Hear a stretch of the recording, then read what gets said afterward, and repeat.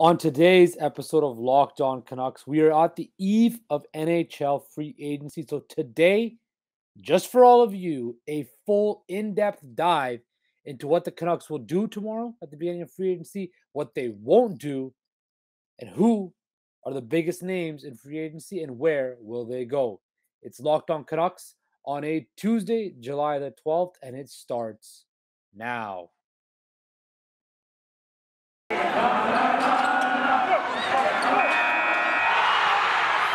You're Locked On Canucks, your daily podcast on the Vancouver Canucks. Part of the Locked On Podcast Network, your team every day. Hello, everybody, and welcome to Locked On Canucks, the show that keeps you locked in on all things Vancouver Canucks. I'm, of course, your host, Justin Pooney. I hope you guys are doing well today. It's the eve of NHL free agency, which gets underway tomorrow at 9 a.m. Pacific time. And of course, rumors are swirling about what is going to happen with all the biggest names. Johnny Gaudreau. What about Evgeny Malkin? Goaltenders being swapped. We saw Jack Campbell is most likely out of Toronto as Matt Murray comes in. Cam Talbot is now in Ottawa.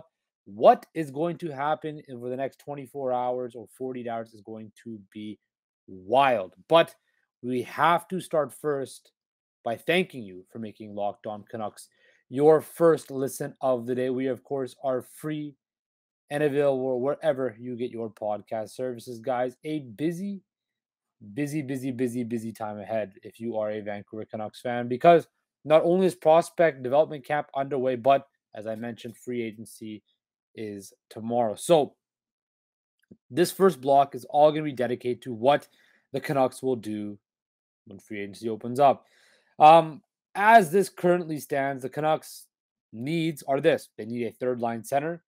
They need help on the right side of defense. They need more speed, skill, in the bottom half of their lineup. And they need it now. And they need to shed cap space because they only have $6.4 million of that aforementioned cap space. And Michael Furlan and his $3.5 million salary, you could thank him for that, is going to be, helping that cap space up.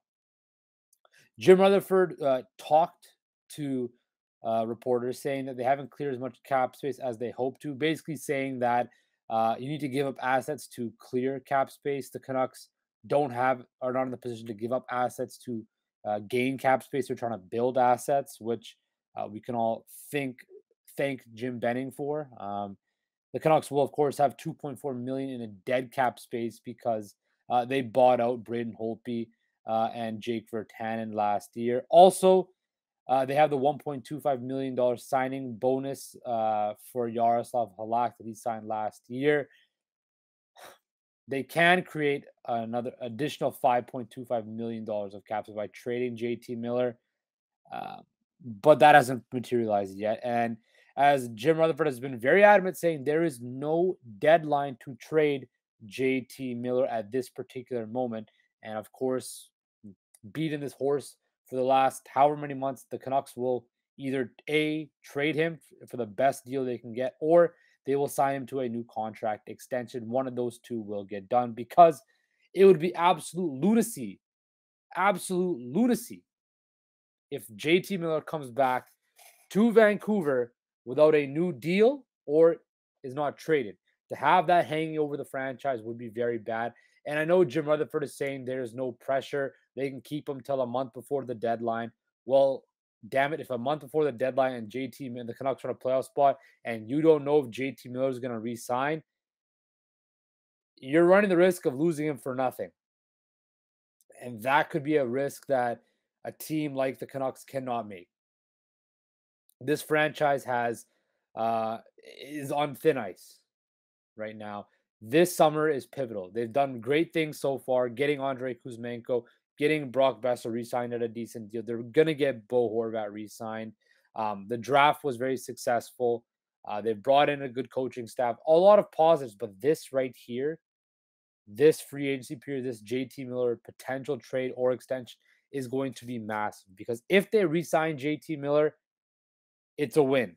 If they trade JT Miller for the right package, it's a win. If they sign JT Miller for a long-term extension for at market value, that's an L. If they don't trade JT Miller and lose him eventually for lesser value or no value, that is an L.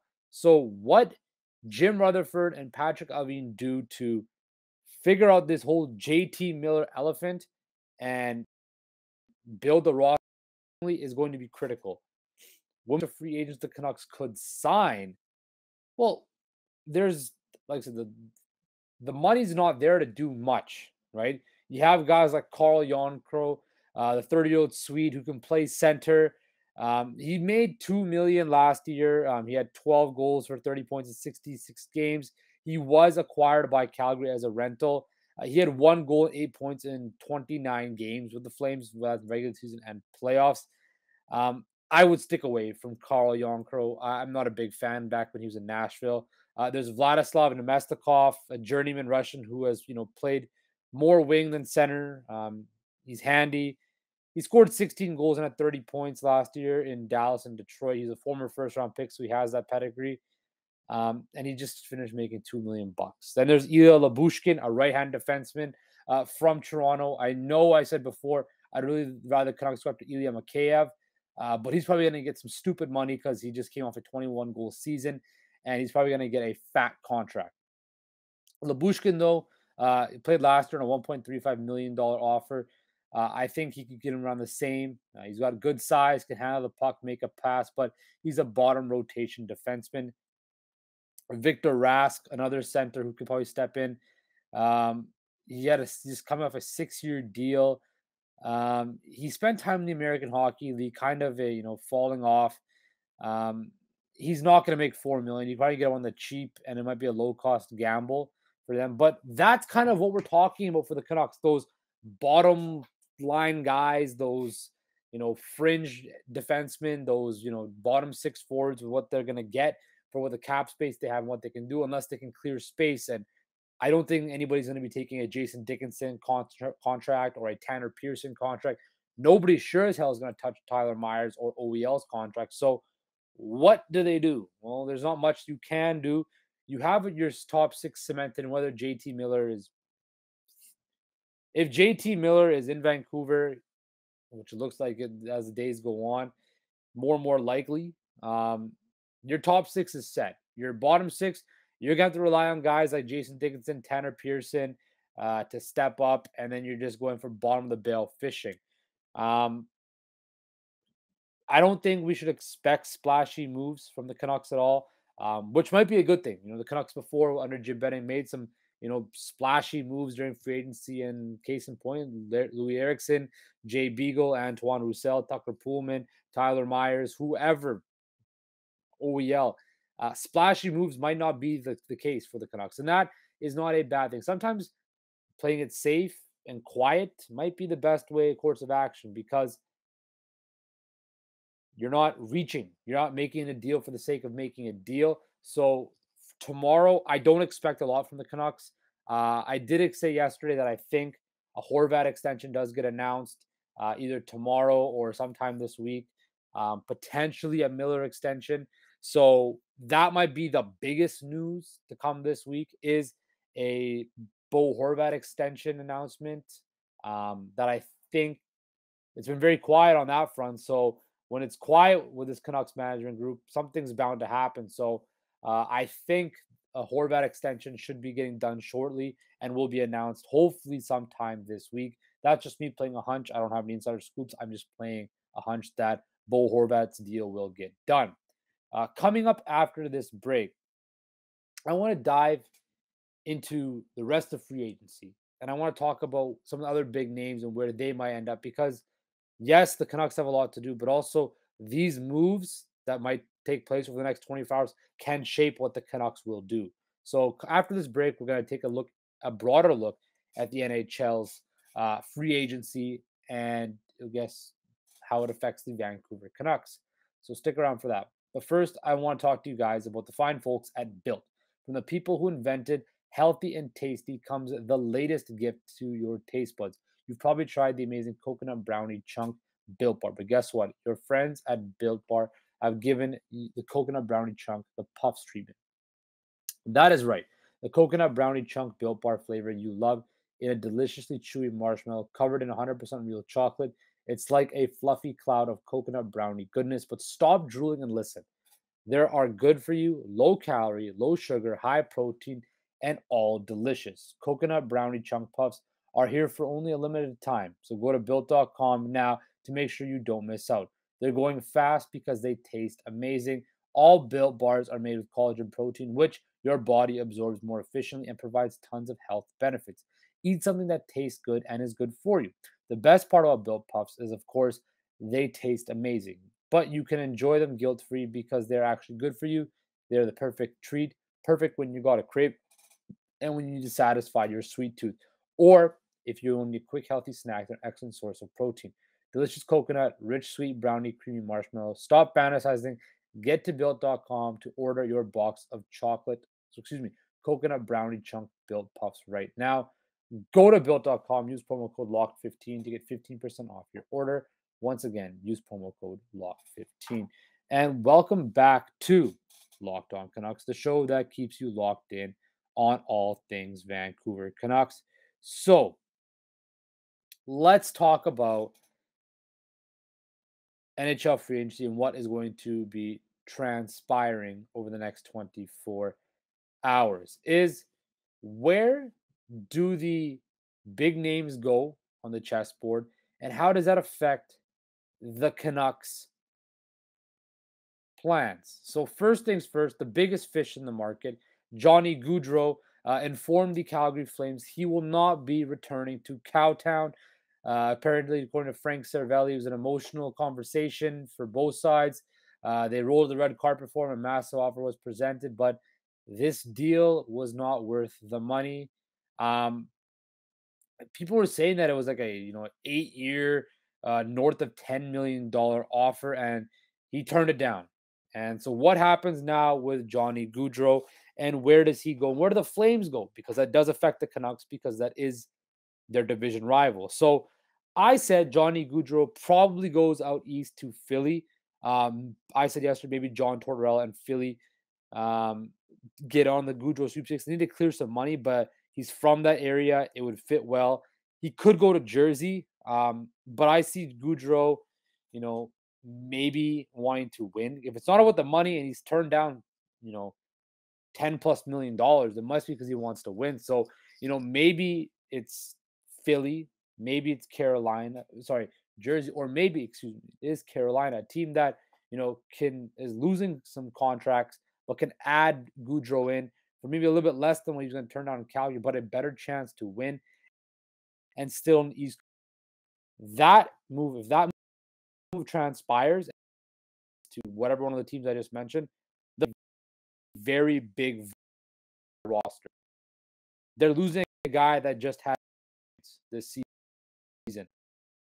They're losing one of next to Matthew Tkachuk.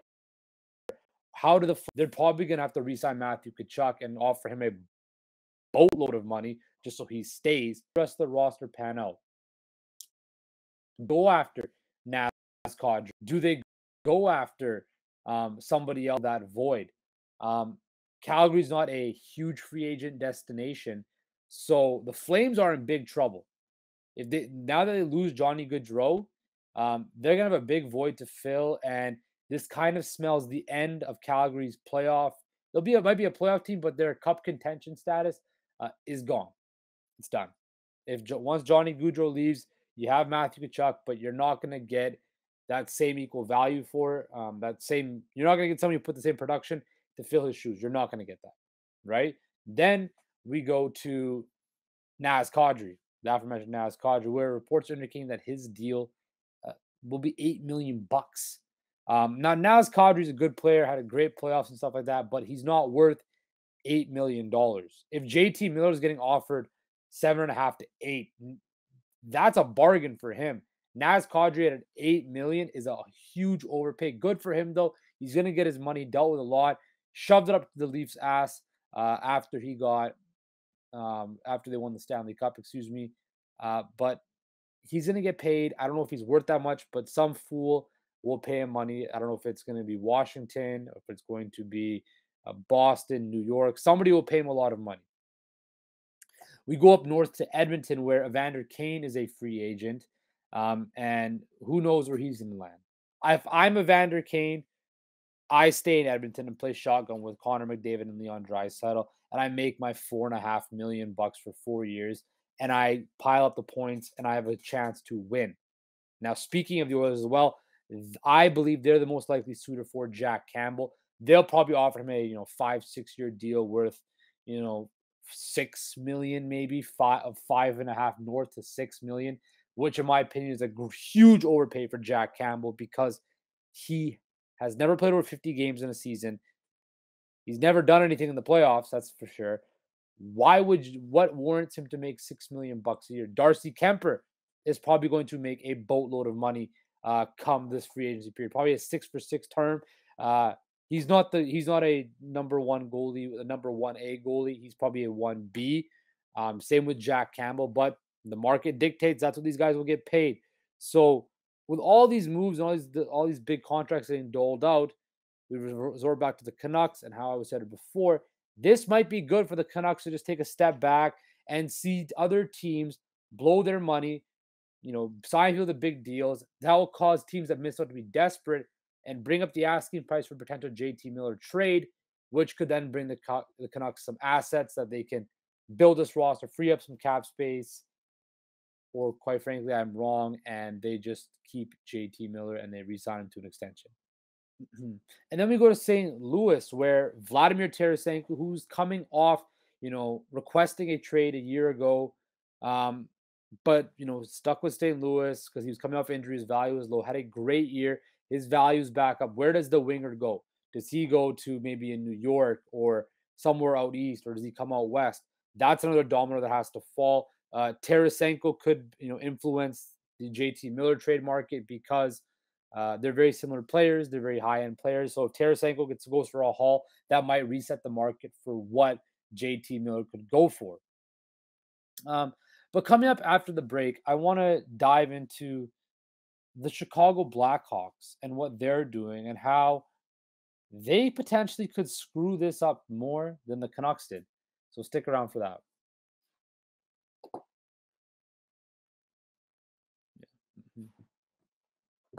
And welcome back to Locked On Canucks, the show that keeps you locked in on all things Vancouver Canucks. So we always get on the Canucks here in Vancouver about how they've screwed up a rebuild, how they've been stuck in the mud for years, and how nothing has come of it. But let's take a look at the Chicago Blackhawks and what's going on there. You look at this franchise who had won 3 cups in 5 years, had a dynasty that should have kept on going, but then they traded people out due to cap concerns. They were a cap-heavy team. You had the whole Kyle Beach scandal, which was an absolute disgusting act by this organization, and all the people involved in that. And now you look at them. Seth Jones' new contract this year. He just signed a brand new fat ticket deal. I'm sure he did not sign up for a rebuild. Patrick Kane is still in his prime, and I don't know if he wants to rebuild. And if you saw the comments his agent made last week after they traded Alex DeBrincat for not equal value, for I'd say quarters on or dimes on the dollar, and his best friend on the team, Patrick Kane might request a trade. It would be very interesting to see if Patrick Kane were to request a trade from Chicago and where he would go, and just the amount of suitors that would line up for him. If we think about JT Miller suitors, I think 31 other teams would line up to get Patrick Kane on their roster because that's how box office he is. And Canucks fans, we know front and center. But the Blackhawks are a prime example. And I think the Penguins will eventually hit this too. When your star players get to a certain age and they cannot produce anymore and you give up all those assets, it's not pretty. And it's not going to look pretty in Chicago anytime soon. They've stripped this thing down. They're not going to be a good team next year. They're going to rebuild. They're going to take this franchise, back to where it was before Kane and Taves, where there was nobody at the United Center. There was no fan base. And it's worrisome.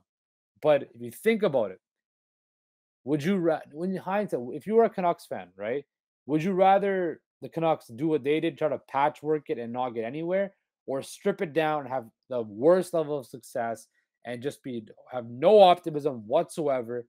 But then you have a hope to get a first round pick, but it's not a guarantee. It's interesting to see how this all plays out. So I want to talk about that and pose a question to all of you. How would you go about it? Do you feel that Chicago's doing it right by stripping it all down? Or if you still have Kane and Taves, do you still try to piece it together and try to be competitive? So let me know what you guys think about that in the comment section below. Of course, tomorrow is NHL free agency, so we will be locked in on all of that on the Locked On Podcast Network. I want to thank you for making Locked On Canucks your first listen every day. Tomorrow, we will have a full recap of free agency day one. Now, I want you to make your second listen Locked On NHL. Locked On experts give you a daily 30-minute podcast on all things NHL all year long. Stay up to date on everything in the hockey world. Your Locked On NHL podcast is Locked On NHL, your daily 30-minute podcast. Take care, guys. Stay safe. I will talk to you tomorrow.